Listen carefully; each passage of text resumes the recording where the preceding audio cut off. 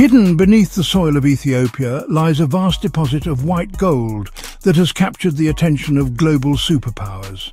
This isn't just any mineral, it's lithium, the lifeblood of the 21st century green economy. And as the world scrambles for it, China is executing a continent-wide strategy to secure the resources of the future.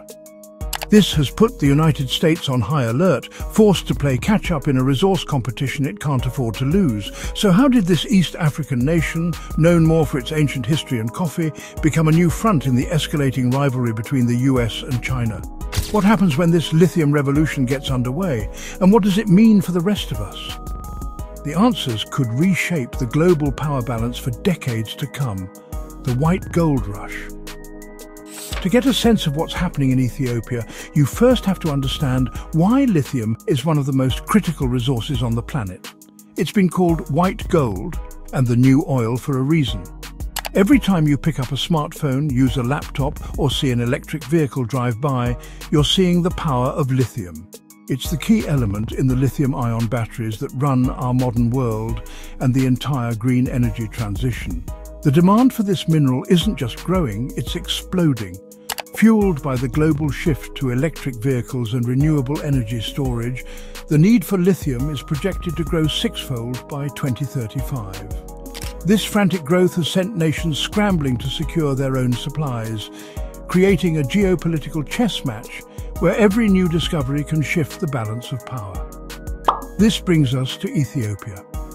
Deep in the Oromia region, about 600 kilometers south of the capital, lies the Kenticha Mine.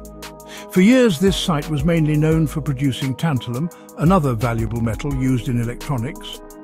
But explorations have confirmed a far greater treasure, an estimated 87.7 million tons of lithium-bearing ore. Now, to be clear, the ore grade itself is moderate, at around 0.78% lithium oxide, but it's the sheer size of the deposit that is turning heads. Suddenly, a nation not typically on the battery supply chain map found itself sitting on a mineral deposit of immense strategic importance.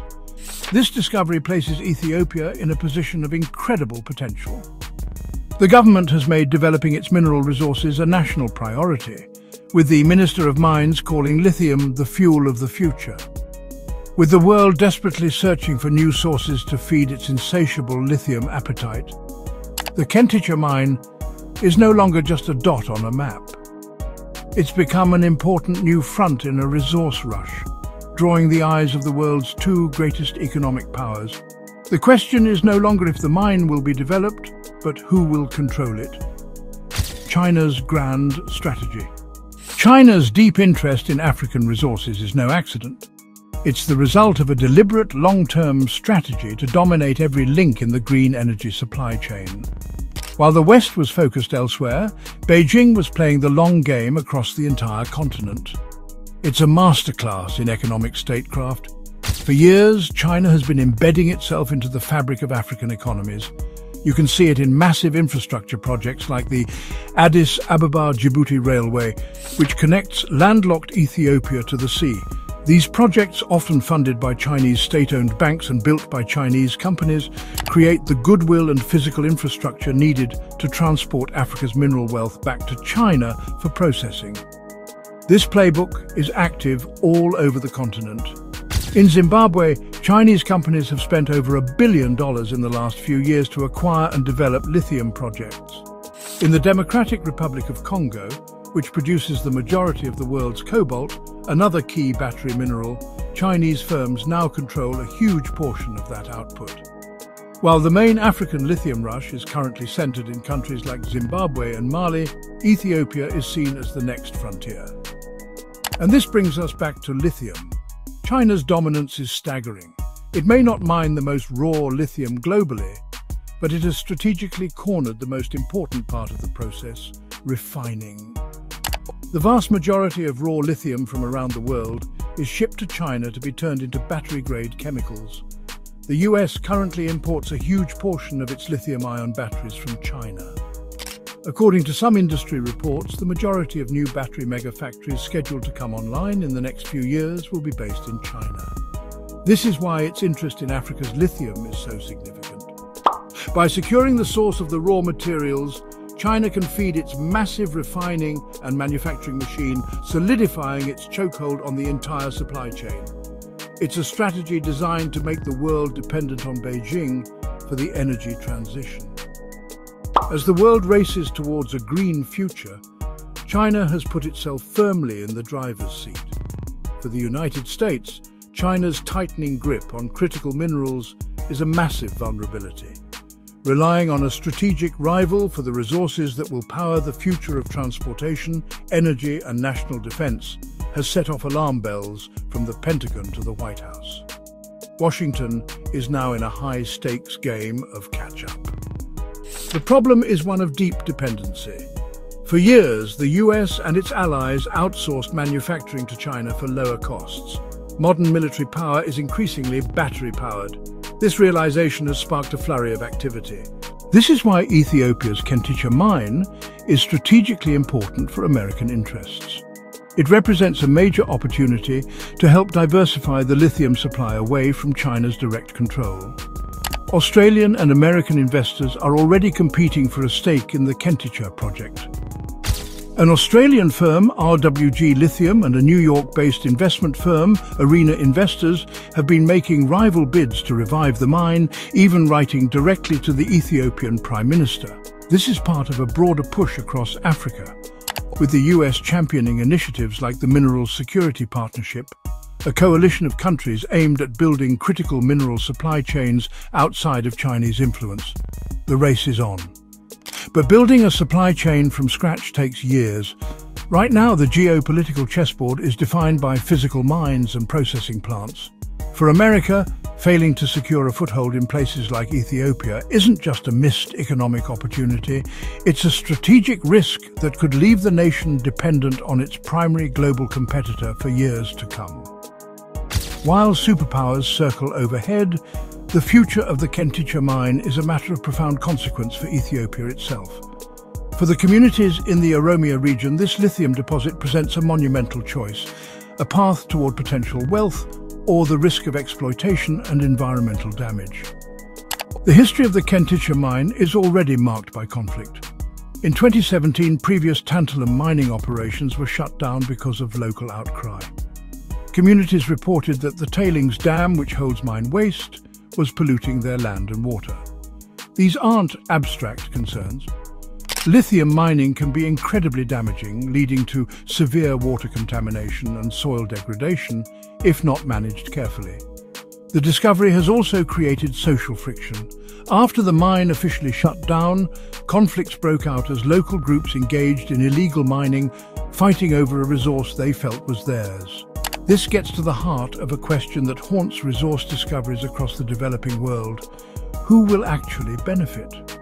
Will the wealth from this white gold build schools and hospitals? Or will it be siphoned off, leaving the local people with polluted land and broken promises? Adding another layer of danger are the health risks. Studies of the Kenticha ore have found that radioactive elements like uranium and thorium are present alongside the lithium. This has raised concerns about exposing mine workers to radiation levels that could exceed international safety standards.